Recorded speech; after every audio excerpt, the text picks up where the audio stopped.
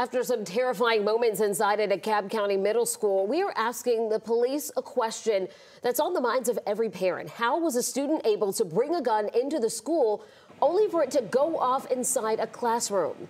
Thankfully, no one was hurt. This all happened this afternoon at Miller Grove Middle School in Decatur.